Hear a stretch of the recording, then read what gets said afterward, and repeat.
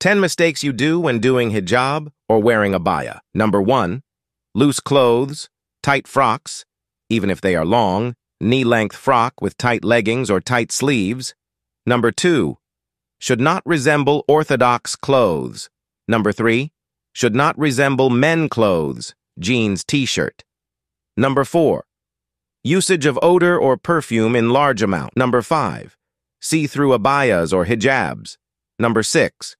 Attractive clothes or hijab with showing of front hair. Number 7. Whole body should be covered, open abayas. Number 8. Makeup with hijab because it attracts men.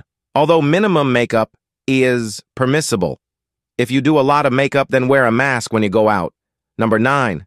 Wearing hijab outside, but putting profile pics on social media without hijab. Number 10. Wearing hijab, but removing it on special events.